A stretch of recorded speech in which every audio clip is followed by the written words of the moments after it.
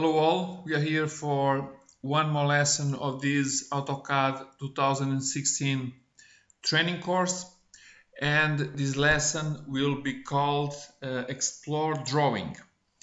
In this lesson we are going to see about two commands that we have inside the Modify panel, and the commands are the Copy command and the Trim command.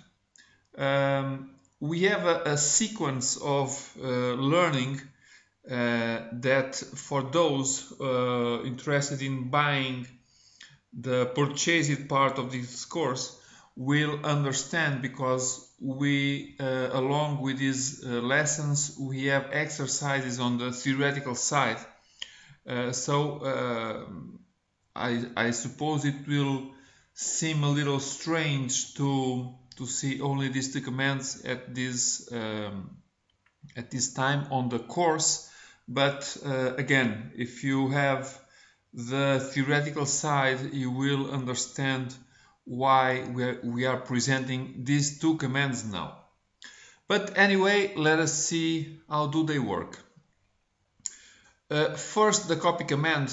I will draw one very simple entity, again a line. And as I said, on the Modify panel, I have this symbol here, the copy, that I will choose, and you can have the shortcuts on the keyboard to call this command also. If you type CO, it is the same as going in the command, so it's the same copy. And when I go to copy, you must look always to the command line. It is very important. Again, I already said this many times and I will repeat myself until the end. So copy, and the software is asking to make a selection of the objects to make the copy. So in this case I have only one object. I could have a lot of them, but I will choose the objects I want. So left click, and it said one found, please select more, and I will keep selecting objects until all are done. When they are done, I can do the enter on the keyboard. Okay, and now the message move on, and now is saying please specify the base point. Okay, I have some options that I will show you after, but I can say a base point, whatever I want. I will click somewhere in my screen, it doesn't matter. I've clicked, left click here, and now I will move my mouse. If you see on the command line, you see first it was asking for a base point, and now it's asking for a second point. Okay, so you see from the first point is using as a reference for the second one. Okay,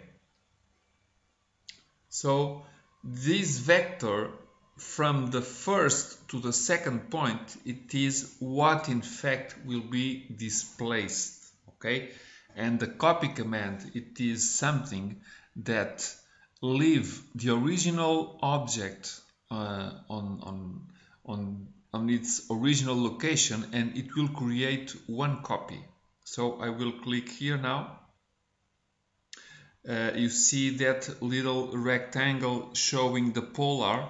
If I say, for example, 1000, it will make 1000 on the direction that it was shown, and escape to leave the command. So this has 1000 to here on the direction that was horizontal.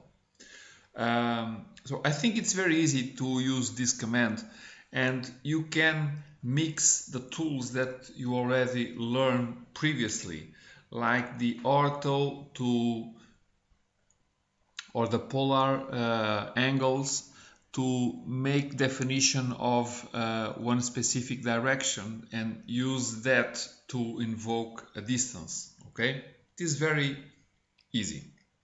So again, the copy command, I will choose again an object. It can be this one now. Select objects, enter to confirm no more. and now I have some options here, okay? For example, the displacement option, and the displacement, you see, I will bring this a little back. The displacement, it will look for the origin of the drawing, origin of the AutoCAD, and will grab the distance from that origin until the object, and it will take this as a reference. You see that my mouse, the distance from the point that I have my mouse to the world coordinate system, the origin, is the vector definition to make the copy. So I think it's easy to understand also. And at this point, I can say a kind of a vector. Now I have 0, 0, 0, but I can say 100, 100, 0. And it was a little displacement, okay? Just 100 in X, 100 in Y, in Z, 0. You see here, okay? Again, the copy command, choose this guy again, and now the mod that brings me another option to make a copy a singular or multiple. You see that when I made the normal copy, and I will do it again, okay, multiple. If I say a base point, copy, copy, copy, copy, copy, it doesn't matter now the distance, but you see that I make multiple copies. The only difference that I have from one of the options to the other,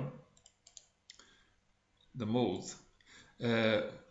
standard, it is multiple, so it allows me to make several copies in the same command. If I choose the single, it will make me just one copy and will leave the command. Okay, it's the only difference. Let me now show you the trim command. I will make an intersection here, for example, like this. And now I go to the trim that correspond to this icon here. See, trim, or if I say this TR trim, it's the same. And again, you must look into the command line and see that the first thing, it is a selection of objects that we call as cutting edges. So in fact, we are choosing the object that it will act as a knife. So in looking to these two lines here, if I want to clean this part here by this line, to this first selection, I can have several objects, but I will choose this line here, and after everything is chosen as cutting edges, I will say enter. Okay, and now is asking me, so what is the part of the line that you want to cut? So I say this, and it cut me this line through this cutting edges object that it is in blue mode, a little different from the other objects. Let us try a different thing. Okay, again, TR and cutting edges, this one, and now I can see a couple of options that I have here. Okay, first, the fence. At this moment, I want to choose the objects that will be cut. So these options are to present the options to make that selection, basically. So fence, it allows me to make a definition like this. Okay, very easy. If I choose the crossing, it's a window, you see that it is a little different from the behavior we expect, because if normally when you open a selection window, it is different going from the right or to the left. It will have a different behavior. But in this particular case, as we call it already a crossing window, either way we open it, it's always a crossing window. I don't have anything to choose now, so I'm just showing you the window. The project, we are not going to see it here, but the projection, and for sure you understand that we have 3 axes. Until now we are working only in the plan XY, but we have a Z pointing to us. So in fact I can have this line crossing this one, but not in the same plane. It could be above, or saying it on another way, instead of the Z being 0, it can be any value. So if I see these in this plan view, I think they are crossing each other, but in the space they were not crossing because the blue line had a different value from 0 in the Z axis.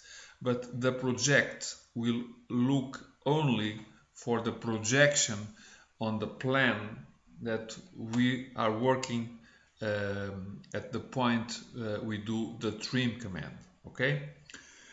There is also option edge, and the edge will open a second question that say, do you consider extending or not extending? And I would say extending. Then I must start again because now it's not working already.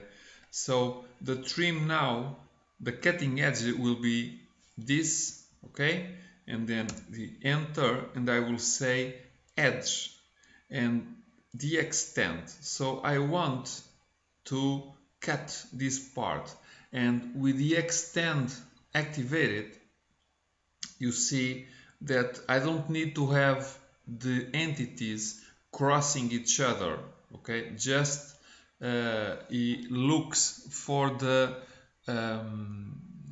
extension line. Imagine an extension line, and we'll find the point where they would cross if the extension was done. It is enough to choose this option. The erase will just erase one entity while we are in the middle of the command. Okay, and finally the undo will make an operation behind, inside, behind or back, sorry, an operation back inside the trim command. It will not go out. So if I go again and again, it will go to the beginning of this trim command. So instead of going back one full command, it will go back one operation inside the trim command. So these are the 2 commands I would like to show you in this lesson. I hope it was clear for you, and I hope to see you in our next lesson.